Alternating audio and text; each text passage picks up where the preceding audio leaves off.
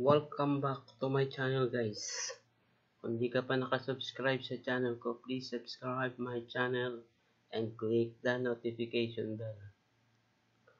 Today, tuturo ko sa inyo kung paano nga ba malalaman kung monetize ka na, kasi maraming nagtatanong din sa nag-message sa akin kung paano daw malaman kung monetize ka na. Dito malalaman nyo kung paano at saan nyo makikita kung paano or kung paano monetize ka na. Umpisa na natin. Dito sa channel nyo makikita nyo rito kung paano kayo monetize na. Okay, umpisa na natin. Una, punta muna kayo sa dito. Kung makikita nyo, wala ditong nakalagay. Pero pagpunta nyo dito sa ano nyo, klikin nyo to, YouTube beta.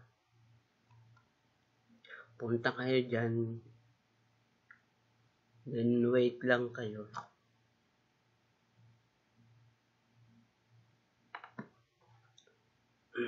Wait lang tayo, may na-signal natin.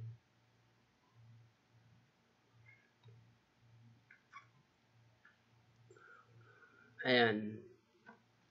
Dito lalabas yan, makikita nyo. Sa dashboard, ayan, nakita nyo, ito siya. Congratulations, your channel has been approved for monetization. Kasi minsan walang email, pero dito sigurado, pag nasa channel nyo, may nakalagay na, congratulations, your channel has been approved for monetization. Ito sigurado na. Siguradong monetize na kayo. Tapos punta kayo dito sa inyong, punta muna kayo sa Creator Studio.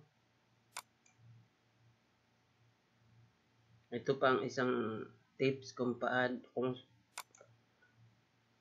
kung siguradong monetize na kayo, punta kayo sa Creator Studio Classic.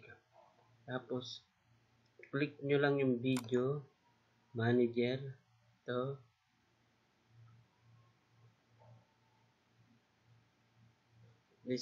Kung titignan mo, meron din siyang congratulations, channel has been approved for monetization. Ayan. Makikita nyo dyan. Tapos, makikita nyo, itong dollar na to, green yan. Kasi nilagay ko na yan. Pero pagka bago pa lang kayong na-monetize, ganito ang sign ng dollar. Not monetized. Ngayon, para malaman nyo talaga na monetize na kayo, klikin nyo lang yan.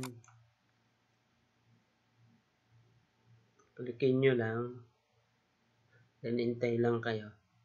Tapos, dito sa page na to, may nakalagay din, congratulations, channel has been approved for monetization. Dito sa baba, may nakalagay na monetization. Tapos, ito yung monetize with ads. Pag na-monetize po kayo, kayo po ang maglalagay ng ads. Kung anong gusto nyong type. Yung type lang.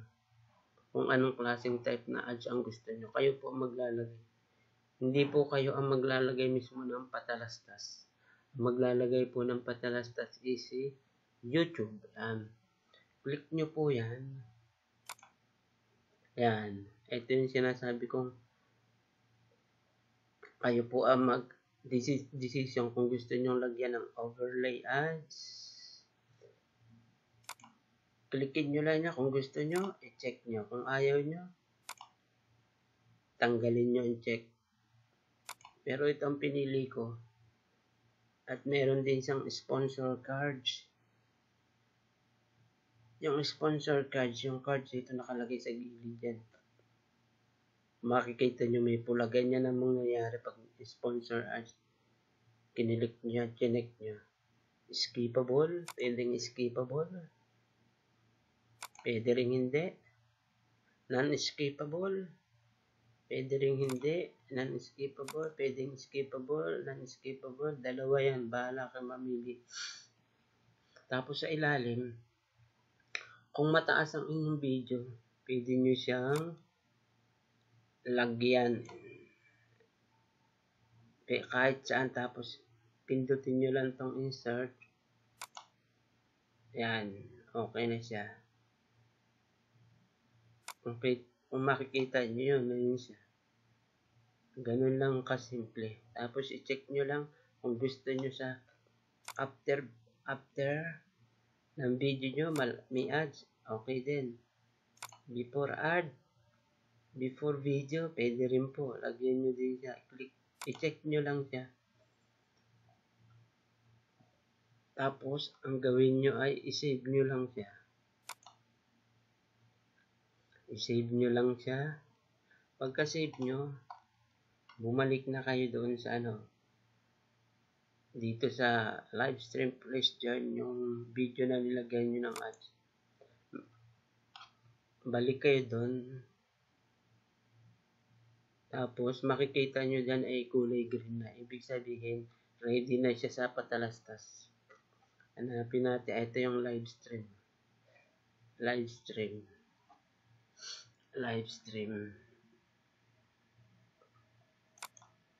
Pag na-save nyo na, magi-green na yan.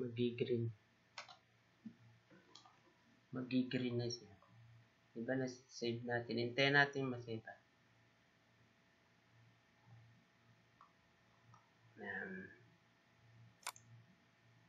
Balik ulit tayo doon. Balik tayo sa video. Tingnan natin kung na-save siya. Live stream. Punta tayo sa video. Manager.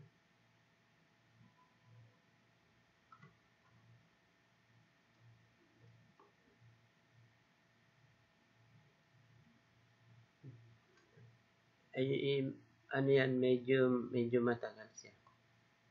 Kaya intay niya. Kung makikita nyo, ayan na siya. Naka-green na siya. Ibig sabihin, ready to, na yan. Lalagyan na yan ng ads ni YouTube. Green na siya. Kita niya, green. Ganun lang kasimple. Kung paano malaman na monetize ka na. Kung meron kayong mga tanong, pwede po kayo magtanong kung gusto nyo malaman kung yung ibang mga tips, mag-comment lang kayo sa baba. Ibibideo natin.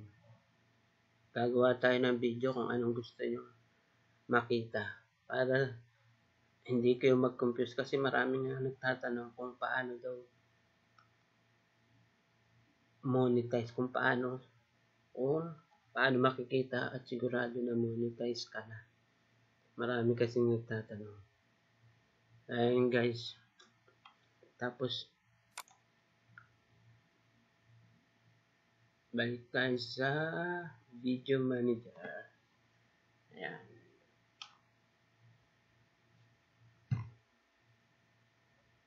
Kung makikita nyo lahat ay green na siya. Ibig sabihin, ready na yan. Pag green, ibig sabihin, ready to ads na yan. Ganun lang po kasimple. Huwag kayo magbase sa email. Puntahan nyo yung channel nyo para malaman nyo kung monetize na kayo. Ganun lang kasimple.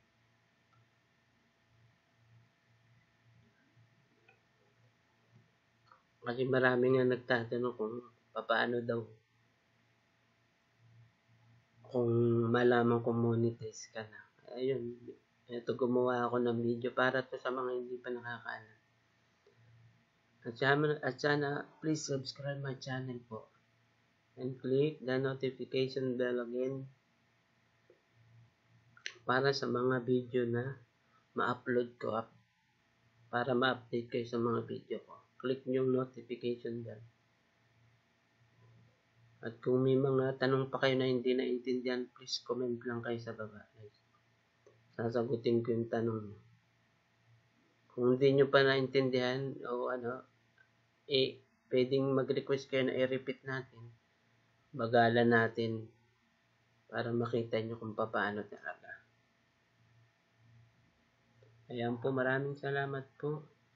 At laging tatandaan, kung kayo'y monetized na, may nakalagay na congratulations, this channel has been approved for monetization. At pindutin nyo tong learn more. Pag pindot nyo ng learn more, ilalabas yan. Ayan, what you get, minimal eligibility requirement to join, and YouTube program applicable checklist. Sundan nyo lang to, review process. Ayan. YouTube partner program overview application checklist and facts. Yan, panoorin nyo tong video ito para malaman kung paano. Okay guys. Thank you very much. Don't forget to subscribe my channel. Kuya Batya.